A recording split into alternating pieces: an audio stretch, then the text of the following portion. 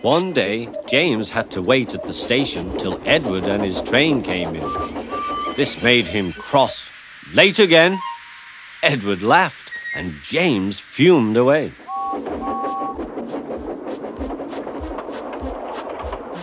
After James had finished his work, he went back to the yard and puffed onto the turntable.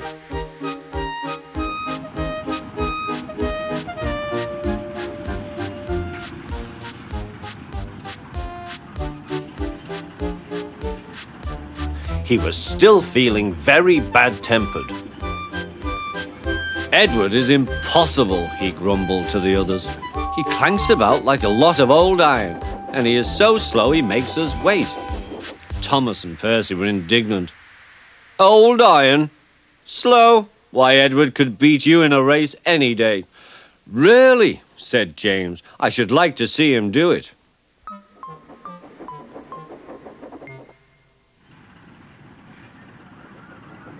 Next morning, James's driver was suddenly taken ill. He could hardly stand, so the fireman uncoupled James ready for shunting. James was impatient. Suddenly, the signalman shouted. There was James puffing away down the line. All traffic halted, he announced at last.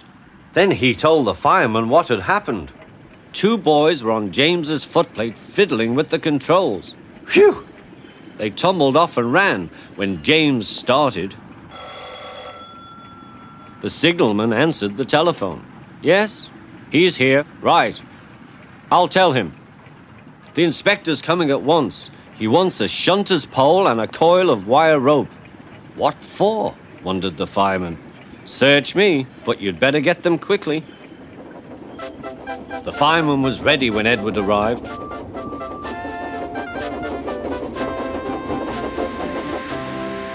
The inspector saw the pole and the rope. Good man, jump in.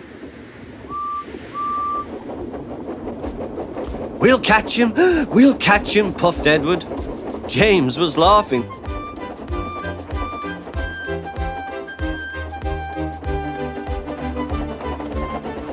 What a lark, he chuckled to himself. Suddenly he was going faster and faster. He realized that he had no driver. What shall I do? I can't stop. Help! Help! We're coming, called Edward.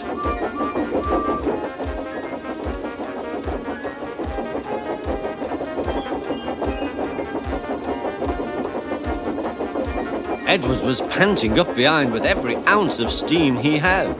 At last he caught up with James.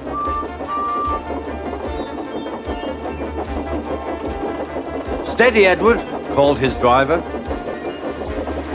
The inspector stood on Edward's front, holding a noose of rope in the crook of the shunter's pole. He was trying to slip it over James's buffer. The engine swayed and lurched. At last!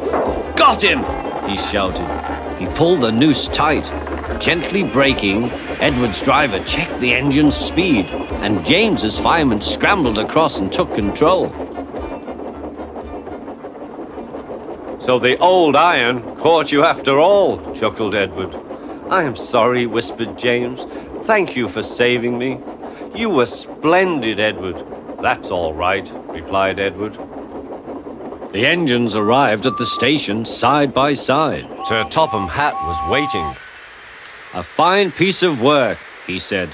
James, you can rest and then take your train.